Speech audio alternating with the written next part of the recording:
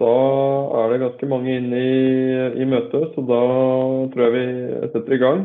Da skal jeg gi ordet til Bjørn Ravnestad, som hovedarkitekt for entydig strekkoding i Helse Sør-Øst. For å nå målet om sporbarhet på tvers av virksomheter, forbedring av pasientsikkerhet og effektivisering i helsesektoren må entydig identifisering og strekkoding til. Og Bjørn Ravnestad vil nå fortelle oss om deres GS1-prosjekt i Helse Sør-Øst. Og vær så god, Bjørn, da kan du skru på mikrofonen og overta skjermen her. Takk for det, Steffen. Jeg skal se om jeg får til å...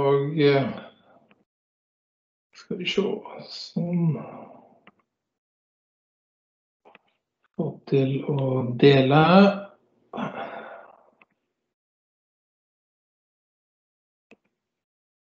Så da håper jeg alle ser det her. Yes. Det gjør vi. Flott. Fint å få det bekreftet. Ja, Bjørn Ravnestad heter jeg, hovedarkitekt, som Steffen sa, i dette prosjektet som heter entydig strekkoding, GS1. Vi holder ikke på med bare strekkoder. Så jeg skal fortelle litt om dette prosjektet, hva vi holder på med, og også litt om hvordan vi jobber med standardisering med GS1. Bakgrunnen for dette her jo at Helse Sør-Øst allerede i 2016 besluttet at GS1 skal være en regional standard for automatisk identifikasjon og datafangst. Og det var jo flere grunner til at man tok en sånn beslutning, blant annet at man hadde flere løsninger der man hadde proprietære strekkoder og rett og slett litt utfordringer med det. Og så var det også det at allerede i 2016 så man at det var flere regulativ og forordninger på vei som traff helsesektoren, både med hensyn til legemiddel og medisinsk utstyr, som pekte på standarder som GS1 for identifikasjon og merking. Så har jo dette her gått fremover gjennom det ble startet opp et prosjekt med en konseptfase og en planfase. Nå vi i en gjennomføringsfase. Så jeg skal komme litt inn på hva prosjektet består av nå. Og det da 3 delprosjekt som vi holder på med. Det første en anskaffelse av GS1-komponenter. Og så har vi et delprosjekt med proof of concept. Og så har vi et delprosjekt for å utarbeide et målbilde for GS1 innen innkjøp og logistikk. Jeg tok med her ute til høyre, så ser dere en veileder for bruk av GS1-standarder som kom i fjor fra Direktoratet for e-helse, som anbefalte bruk av GS1-standarder for identifikasjon og sporbarhet. Og det synes jo vi var veldig bra, så klart. Så den anbefaler jo at alle tar en titt på. Ligger ute på e-helse sine hjemmesider. Ja, si litt om delprosjekt 1 da, anskaffelse GS1-komponenter. Det dere ser her jo et målarkitekturbilde som Helse Sør-Øst har utarbeidet, som på en måte gir en slags oversiktsbilde av byggeklosser og kapabiliteter, og hvordan de spiller sammen. Og det vi anskaffer inngår jo inn i det her bildet. Så vi anskaffer et lokasjonsregister, en grunndatatjeneste for informasjon om steder i regionen, rett og slett. Vi anskaffer et RFID-system som skal brukes til RFID-datafangst. Og så anskaffer vi en sporingsløsning, en hendelsesbasert sporingsplattform. Og det som fellesnevneren for alle disse 3 systemene jo at de støtter GS1 sine datastandarder og samhandlingsstandarder. Så det holder vi på med akkurat nå i disse dager. Vi har også et delprosjekt som en proof of concept. Og her holder vi på å prøve ut mye av den teknologien som vi holder på å anskaffe for å bygge kunnskap og erfaring i regionen. Og vi har fått låne 2 etasjer i et nytt sykehusbygg i Tønsberg-prosjektet, hører til Sykehus Vestfold. Og der har vi fått lov å montere opp teknologi. Og det dere ser her er jo da en planskisse, og så ser dere forskjellige aksesspunkt og antenner og ting og tang som vi har skrudd opp. Og så bruker vi dette her til å teste et sett med use case, altså test case, som dere ser ute til høyre her, for å se om vi klarer å få denne teknologien til å virke, om vi klarer å bygge integrasjonene, og på en måte dekke de use casene som vi har beskrevet. Vi har hatt mye dialog med helseforetakene om disse her use casene, og det er klart at vi har et use case der 1.6 for eksempel, sporing av utstyr. Det er kanskje litt liten skrift, ikke så enkelt å se. Men sporing av utstyr er jo en veldig sånn generisk use case. Og det kan være snakk om veldig mye forskjellig utstyr som skal spores. Så fra et helseforetak sin side så er det kanskje at de har fokus på sporing av senger, eller det kan være sporing av rullestoler, eller det kan være sporing av transportvogner eller lastbærere som brukes til forskjellige ting. Så har vi et delprosjekt 3, der vi jobber med et målbilde for GS1 innen innkjøp og logistikk. Og her har jo tanken vært at vi på en måte skal jobbe fram hvordan vi skal bruke GS1 innen innkjøp og logistikkområdet, og forankre det i regionen. Og ja, dere ser den skissen under her, og den viser jo på en måte et perspektiv fra produsent til pasient. Produsenten er ute til venstre her, og så er det en forsyningskjede eller en verdikjede som går helt fram til sykehuset og inn til pasienten.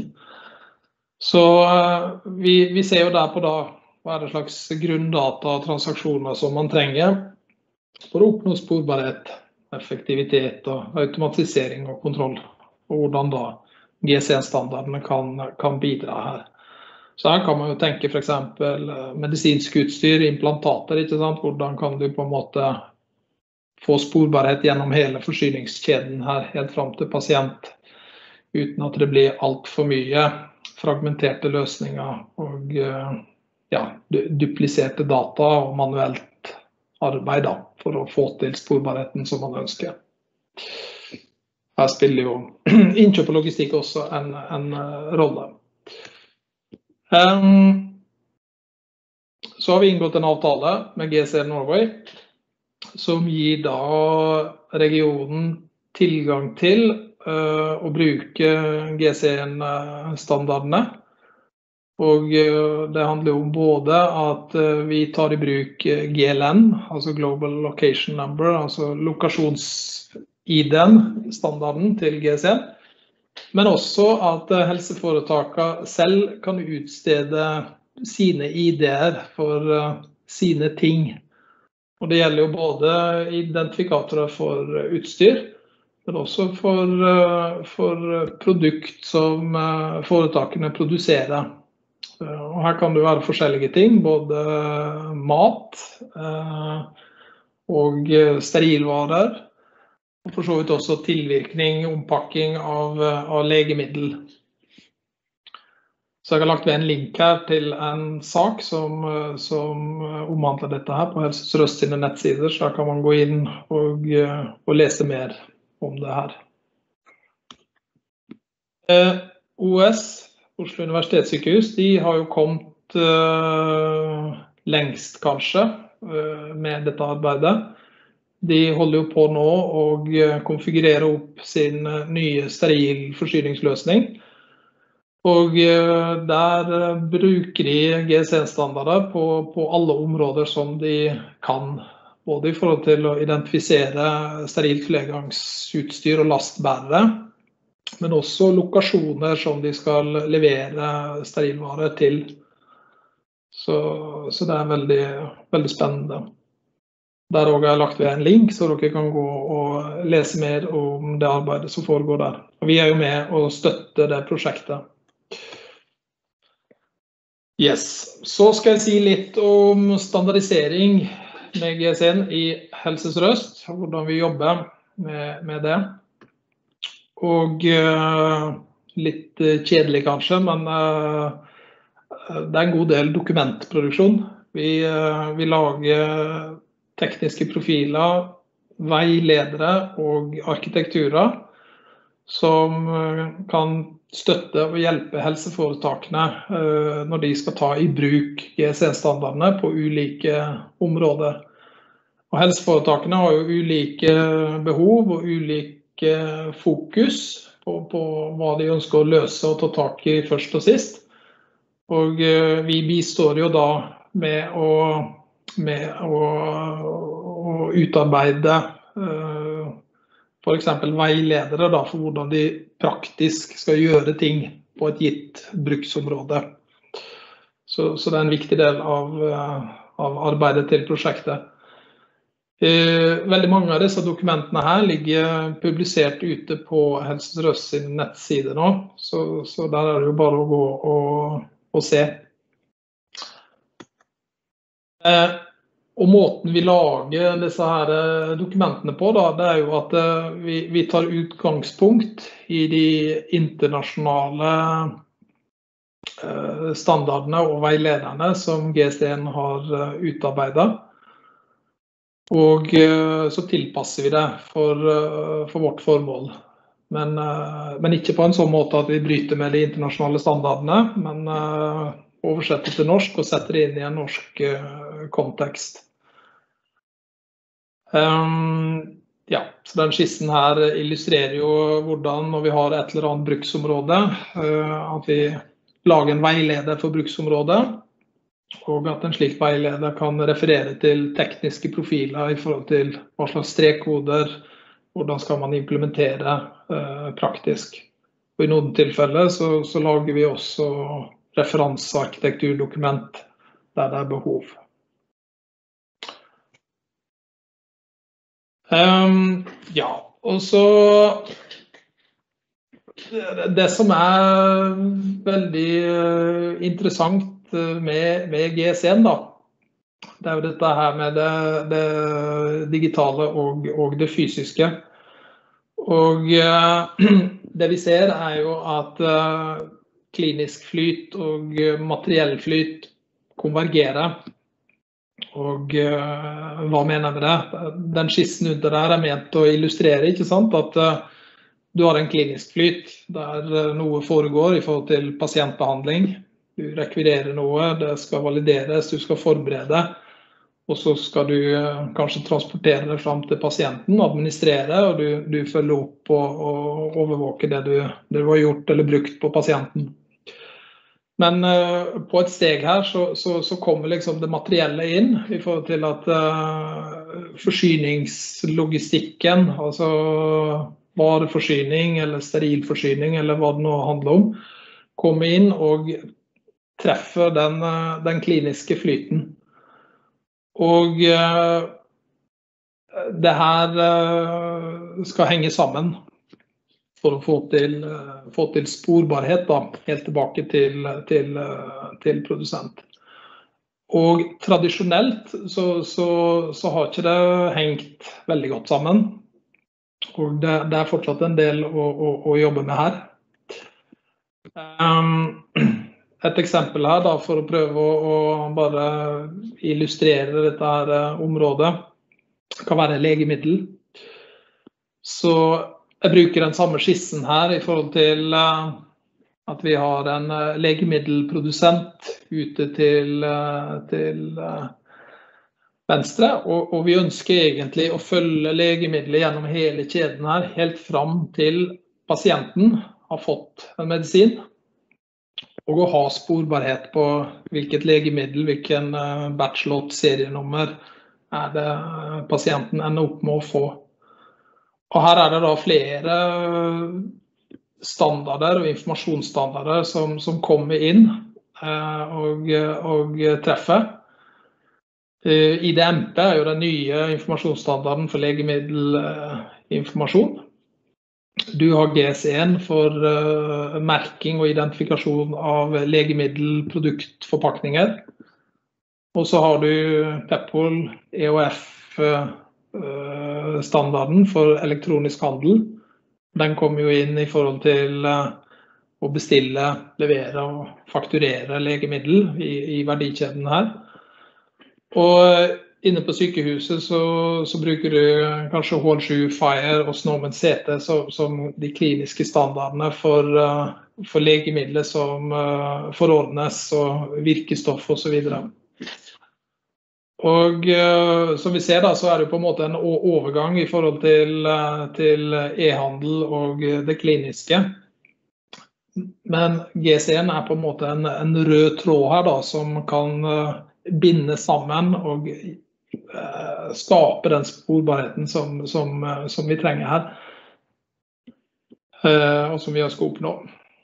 Og vi skal oppnå det på en effektiv måte. Så det er jo litt det vi ser hen til og prøver å få til her da.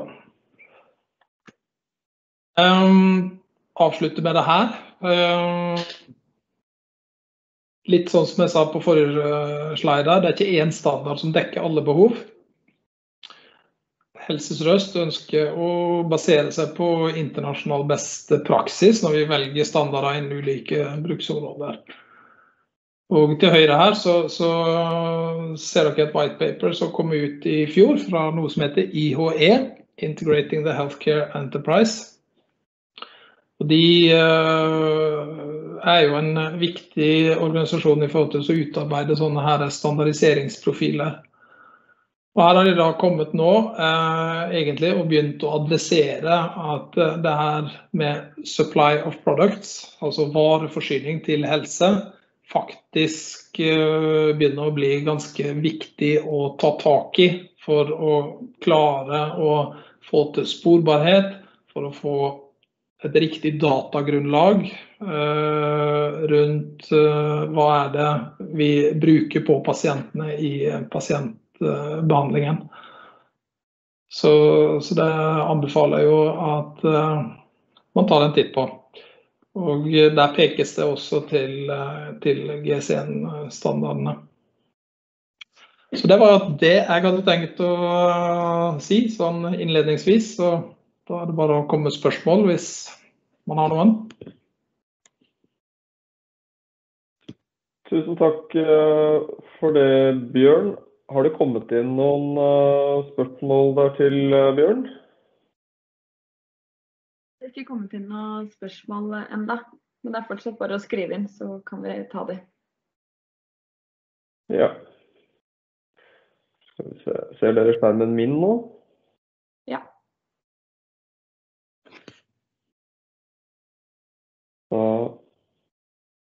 Da får vi ta noen spørsmål senere hvis det kommer noen inn til Bjørn. Men takk for veldig bra introduksjon til temaet, Bjørn. I neste presentasjon vil Mark Songhurst, Program Lead for Scan4Safety hos Leeds Teaching Hospital i UK, fortelle om hvilke gevinster de har realisert ved bruk av GS1-standarder hos deg. So over to you, Mark. Please turn on your microphone and start to share your presentation. Excellent. Thank you, Stephen. And my first thing is I apologize that this will be in English, not Norwegian. Hopefully one day I will be able to speak enough Norwegian to be able to actually give my presentation in the right language. So let me just start by sharing my screen. And I'm now hoping that everybody is able to see my screen. Yes, so, Excellent, thank you. So, hello, my name is Mark. I am the project manager and program lead for Scan4Safety here at Leeds Teaching Hospital's NHS Trust. To give you an idea of where we are in Leeds, Leeds is in the north of England. We run 7 hospitals across Leeds. So we have 2 major sites, which is St James's University Hospital and Leeds General Infirmary. We see about 1.1 million outpatients every year. We have 220,000 accident and emergency attendances and 120,000 inpatients every year. These figures were, of course, before COVID. COVID has changed all that demographic. We are one of the largest trusts in the country. We account for 1% of the entire Department of Health budget and have a turnover of about £1.3 billion. We are a multi-trauma centre for large parts of the north of England, so that means lots of our patients are unplanned and have complex needs. We are also the UK's only specialist hand transplant centre. We're also part of a wider scheme. So not only do we do our work as our own hospital, we link with hospitals across our region. And that is known as the West Yorkshire Association of Acute Trusts, where we link with hospitals in local towns such as Halifax, Huddersfield, Bradford, Wakefield, and all the way up to Harrogate. So we can actually obtain some real benefits by working together as hospital organisations. So what are the drivers for what we did with Scan4Safety? In 2010, when the PIP implant scandal hit the UK and we were required to check which breast implants we had used at Leeds, it took us over 8 months to do the recall. The reason for that is, as you can see on the right-hand side of my slide, the picture of a theatre book. Theatre books were designed for when patients got 1 or maybe 2 implants. They now have multiple implants and the theatre book hasn't changed. All of these records needed to be searched by hand before we could confirm whether we'd even had that product in stock. In 2013 in the UK, it was discovered that beef burgers primarily and any minced beef contained an element of horse meat. This was reported nationally in the media, and within 2 hours, retailers had removed all their stock from their shelves. So by the time mid-morning had come, retailers were in a really good position to say to people, anything that is affected has been removed. In 2014, the Department of Health launched the e-procurement strategy. And as part of that, it created the GS1 and PEPAL adoption scheme, so Global Standards 1 and Pan-European Public Procurement Online adoption. And what they did was they looked for demonstrator sites across England to see if you could adopt these standards and if you can make improvements. The sites that were picked ranged all the way from a very small hospital down in Salisbury to large general hospitals at Derby and Plymouth, up to ourselves as a specialist centre. If we look at national statistics in the UK, there were between April 2020 and the 31st of August 2020, 115 never events.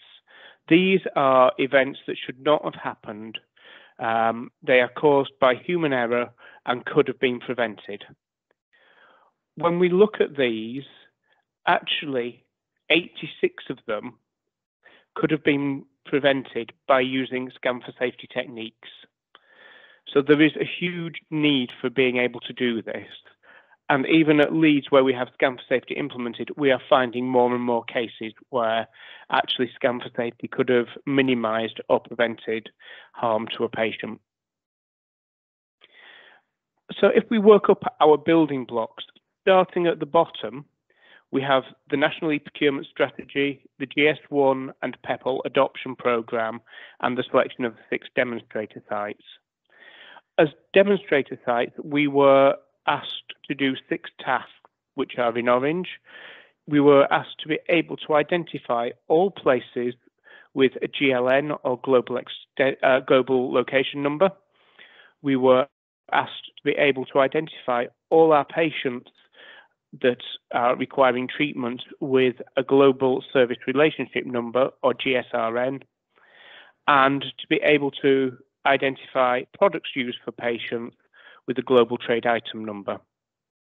Once we had those building blocks in place, we were then to roll out inventory management, product recall, and PEPL. The sections in green are the bits that we needed to happen within the organisation.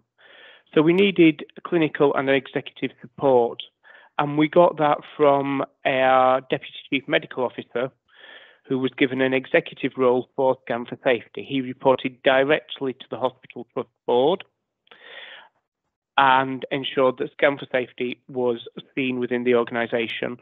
He also made sure that the Trust Board spent time with the programme to understand the potentials that we had. And we were very lucky that not only did we get time with our own Trust Board, but as we've developed the scheme, the Trust Board wanted to demonstrate this to other people within government. So we've had our Permanent Secretary of State for Health visitors, we've had the Cabinet Secretary, and we've also had the Secretary of State for Health, Matt Hancock, visit us in Leeds to see what we're doing. All of this publicity led to getting clinical buy-in, and for Scan4Safety, having our clinicians on board is really important. Once we've got all those building blocks, at that point we can bring Scan4Safety into full use in our organisation. So just to recap, here are the GS1 standards that we use here at Leeds. So we have the GSRN, the Global Service Relationship Number for patients, the place, which is the GLN, and the Global Trade Item Number. They are the primary standards we use.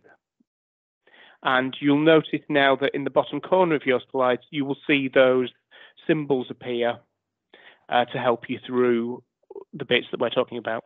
So every patient in our organisation, as they are admitted, receives a wristband, and on that wristband is the GS1 number for that patient, and that relates to their NHS number.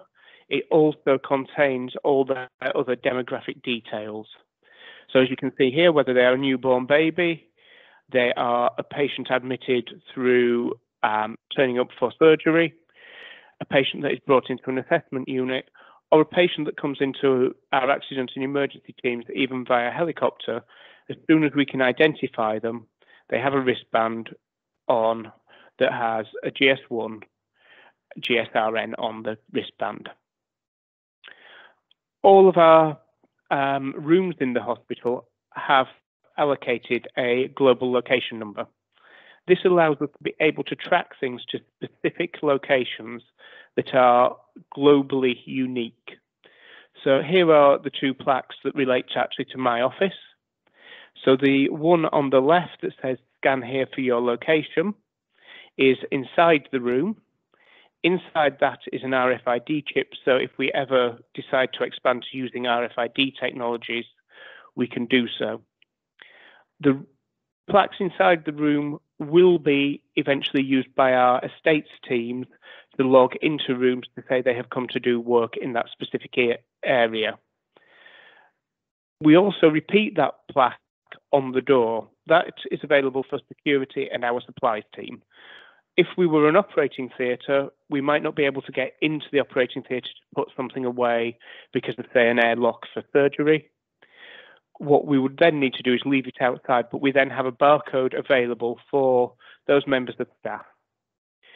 You will also see that we have labelled the room that you are about to enter on the door.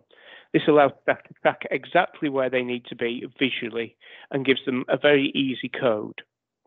That code relates to the layers of data, which if you scanned the global location number and opened it up, in any of our databases, you would get that information back. That works really well at tracking people to a room. Unfortunately, as we know in healthcare, not every patient has access to a single room for themselves. So what we need to do is be able to identify further down to a treatment space. And this was a challenge for us at Leeds, defined by our Deputy Chief Medical Officer. So now all our bed spaces, our treatment spaces and our diagnostic spaces have a global location number with an extension that allows us to see exactly where a patient has been staying. And we'll come on to how this looks in the organisation and how these are used later. When we started to look at catalogue management, one of our problems is that each supplier used to define their own catalogue number, their manufacturer's part code. And here we see 3 manufacturer's part codes from 3 different suppliers. They are all the same part code, but relate to 3 very different products. And this is a problem in your supply chain. If you have the same manufacturer's part code, it is very easy in the process for it to be changed and for the wrong product to be delivered. And especially when you use wholesalers, this becomes even more confusing. So we have adopted GTINs into everything that we do here at Leeds, and the GTIN allows us to drive a unique identifier for those products. It allows us to have inventory management, and inventory management works on varying levels here at Leeds. So if we start in the bottom left-hand corner, the lady in green is one of my colleagues, Denise. She works on the wards, providing a stock for the ward to use. Our materials management team, as we call them, go onto the ward, check what stock is needed, order it, come back 2 days later, once it's arrived in the hospital, and put it away. This allows our nursing staff to know that if they need anything, they can reach out, put their hands in the drawers, and take the items that they need. If there's anything specialist that they need, or they're running short on a particular item, they have somebody to talk to. In the middle of the screen, we have our current inventory system. It's called PowerGate, and that is across 42 of our operating theatres in the organisation. It allows us to scan products to patients by recording the NHS number extracted from the GSRN. We also have in the top left some RFID cabinets. So we use RFID for items that are of high value and high value stock. And we will come on to one of the important learnings later, that even with RFID, we need to be careful. And on the right-hand side of my slide, you will see we are now moving to a new inventory system that has some clear benefits.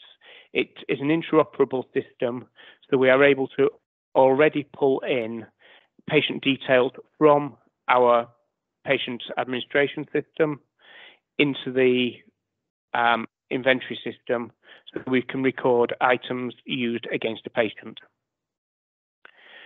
This allows us to achieve paper-free inventory. So we work with our clinicians to decide what needs to be in the computer as products. We then set up and label the storerooms. Once those storerooms are set up, they are put onto the computer system, and all the information is added for products in there, whether that is top-up, so items that we use regularly, needles, swabs that we wouldn't scan, or whether that is an inventory piece such as a stent.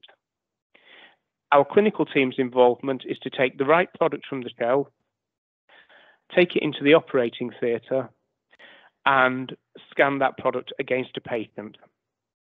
Once that has been completed, the checks will be carried out by the inventory management team, and the electronic order goes off to the manufacturer for a replacement. As that arrives back in, we put it away, and the entire process starts again. There is no paper involved, and that is anywhere across our systems. So even one-off items can be ordered electronically. When we look at a patient journey, our patient journeys can be very complex. So on this slide, you see 4 floors of our hospital in 2 different wings. And this is a journey that a breast patient regularly has to make before they have surgery. They are often unaccompanied, and so we give them rough directions.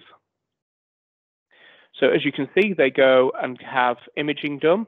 They then have to go to the lifts up a level, across into another building, down a level in the lifts, to a reception desk, and then to an area to have dye applied as well. Once that has happened, they need to make that journey in return. And what used to happen was we used to lose our patients in that journey, because they'd maybe make breast imaging, but then they get lost en route to have the dye fitted. So we needed to do something different. So we started to be able to combine the standards. We took the global location number of where a patient was and the global service relationship number, the wristband for that patient, and scanned the 2 and created a link. This is done inside our electronic health record of the hospital, so it becomes part of the patient's care record. This allowed us instantly to see this on a whiteboard in the ward. So the ward could look where all their patients were and see which patients were in which locations. We can also then look specifically at what time a patient arrived in which area. We were able to see the time, the location, who scanned, and also the global location number that was assigned to. And this allowed us to see a patient coming into the waiting area, going to the breast imaging unit, coming back into the waiting area, into the anaesthetic room, into theatre, into recovery, and then into a bed space. This all appears on the whiteboard, so staff know exactly where they are.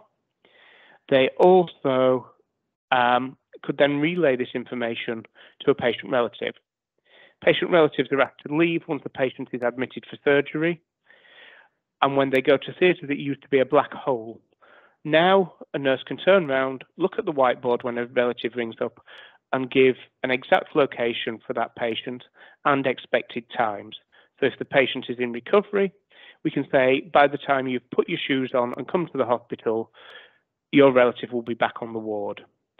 So our relatives like this because they know we know where their patients are, and our patients like this because they get the interaction from the hospital staff, always checking where they are, talking to them and scanning their wristband. It's done very much as part of the care of that patient. That information can then be extracted because we know where our patients are, and we are now able to see a live bed status for the organisation. So we know which beds currently have patients assigned to them. This means that we can plan far more effectively where our patients are, what space we have available, and as you can see here on the right-hand side, it tells us why certain beds are closed. So we can actually go look at those that say closed and specified and see if it's just, for example, we haven't got enough nurses working that day to open that bed bay. If so, can we find extra nursing staff to be able to do so? It will allow us in future to be able to track patients and prevent infections. We will know which patients have been in the same room for a period of time, and our infection prevention teams will be able to track them. But what about our products? This is a rather complex slide. So we start at the top left-hand corner. A patient requires surgery, so they see the clinician and we decide which kind of implant might be required as part of their surgery or which procedure is required, and this is entered into the appropriate clinical system. That information is extracted and put into the patient administration system, and we also put the procedure code in. That information is passed to the theatre scheduling system, and that then allows us to plan that operation into the theatre schedules. This information will be fed into our new inventory system. So we already have the patient administration system, and earlier this week at our programme board, we gave permission for the expenditure to happen so that the theatre scheduling system will also integrate with the inventory system. This will allow us then to start preparing pick lists of what is required. You will notice that coming down into the inventory system as well is all the information on products from the catalogue. Once we've been able to pick the items that are needed for that procedure, we will do things like place an implant greater or smaller than the one required so that that is available. Patients are then admitted for surgery. They come into the operating theatre and we scan those items to the patient that we are used, and that decreases what we hold on inventory.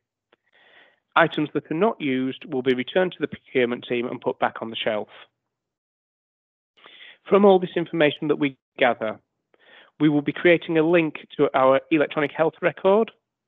This means that not only will clinicians be able to see which implants were used and which items were used for a particular piece of surgery, but here in Leeds, we will be able to then feed that through to a person's local doctor or GP, general practitioner in the UK, and potentially even, if we get the systems all lined up, through to the patient.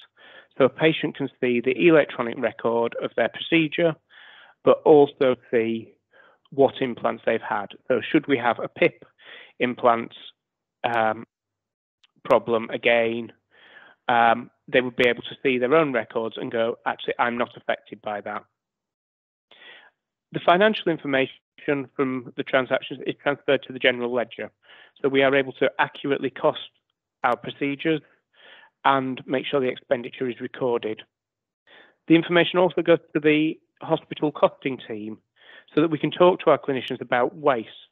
So here at Leeds, we don't talk about cost savings anymore in healthcare. We talk about waste and about variation. So we talk to our clinicians about which is better.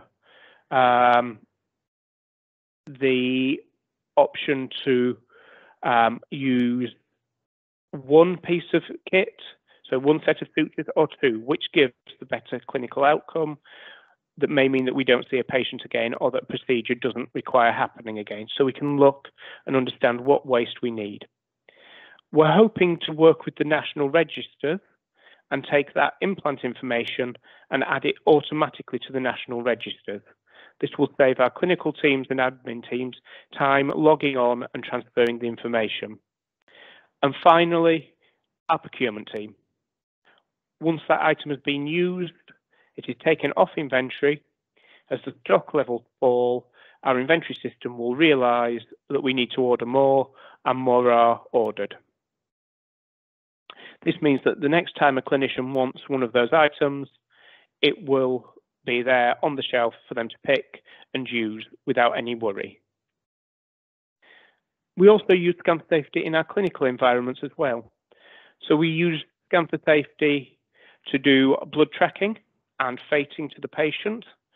This reduces the error in cross-matching in our hospital because people are no longer manually labelling tubes at the start of the process.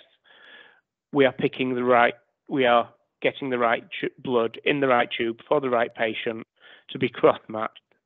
This then allows us to use automatic fridges for dispensing blood, and we are able to scan some barcodes from the patient to open up a local blood fridge and give the patient the right cross-matched blood. This is really important. It speeds up the process. It also means that we don't waste blood anymore by it being left in inappropriate storage settings. The other thing that we are using GS1 Standards for is we're using them for tracking advanced therapies.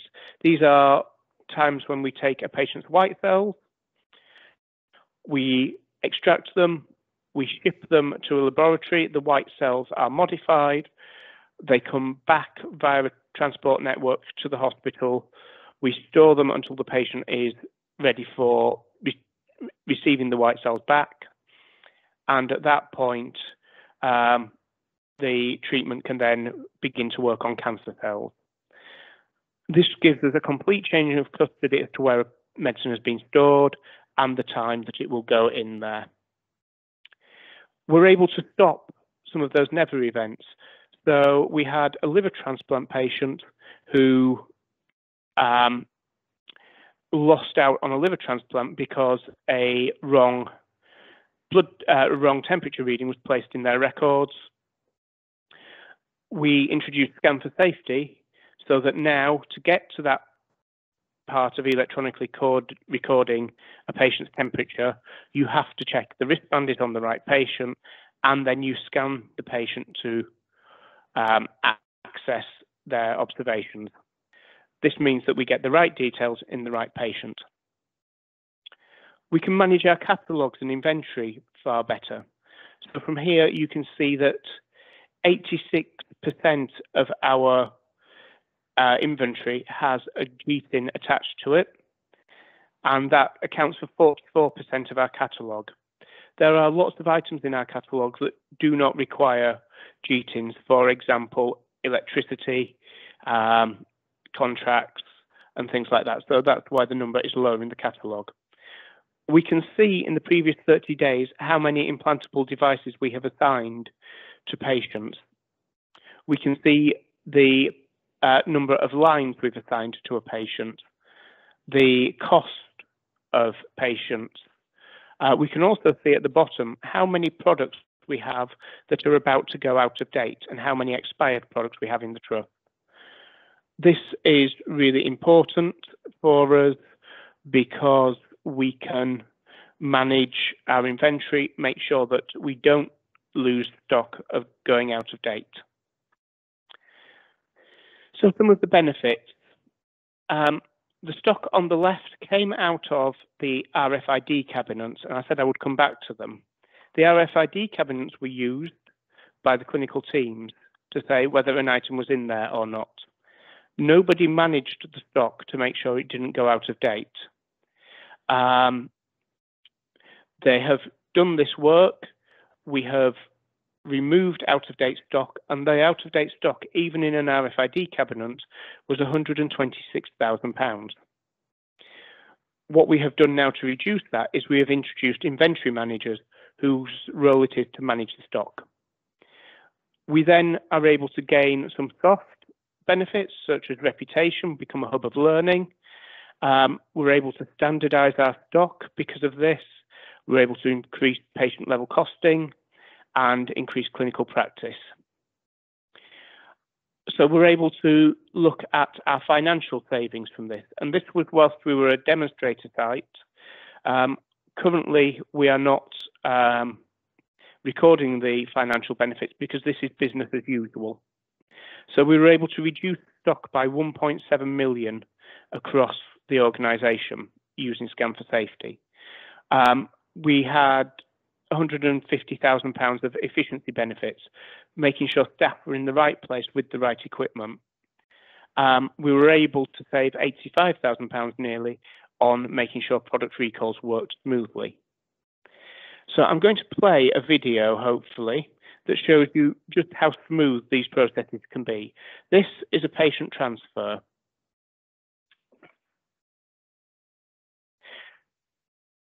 So this is from our implementation team. So this is our electronic health record. And once a member of staff signs on, what we ask them to do is to identify their patient, to check their wristband, and use the barcode then to open the patient record. This is a test patient. We scan the barcode, it opens up the record. We're then wanting to update the patient location because we've transferred them from one ward to another. As we do that, we click Update Location. This comes up, and then this is in demo, so this is actually done at somebody's desk. But as you saw then, we just very quickly scan the patient bed space location, and it says, would you like to transfer the patient? If it is a new ward, you would click Yes, and this brings up the details. So you can see here, we've got the date of the transfer, the time of the transfer, which ward and which bed this patient is going to, and who their consultants are. If we need to make any changes, we can do. So we can change, actually they're not in the bed we thought with Scan, or actually we need to change their consultant, we can do that. We click transfer, and this is now going away to the main patient administration system and writing that detail. At this point, it comes back and we have updated all of our systems. This allows us to get that real-time benefit of this is where our patients are using GS1 standards. Our product safety recall, we have gone from huge numbers of books to a smart sheet that people can see all the details from. So let's look at this in real life. In December 2019, we had a recall on breast implants because a manufacturer lost their CE markings.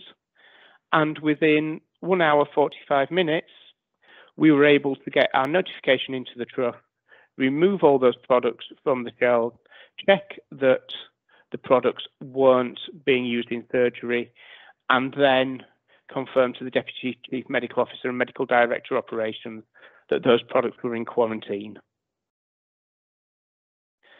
So that is a very brief overview of Scan4Safety. So thank you for your time and thank you for listening. Thank you, Mark. And great to see all the benefits that you have using GS1 standards in your hospitals.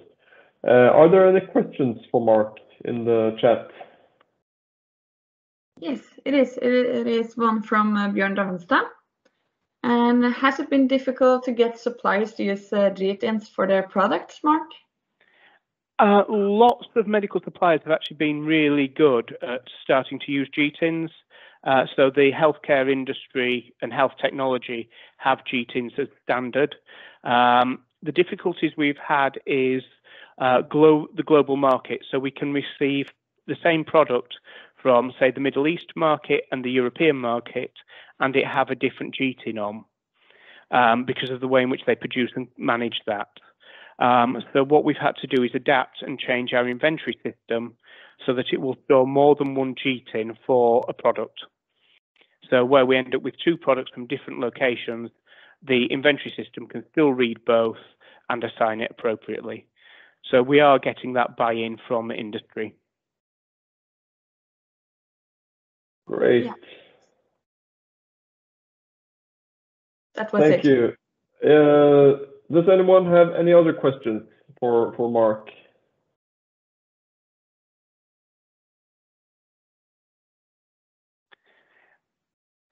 Okay, so a question around GDPR. Just let me look at the question in full.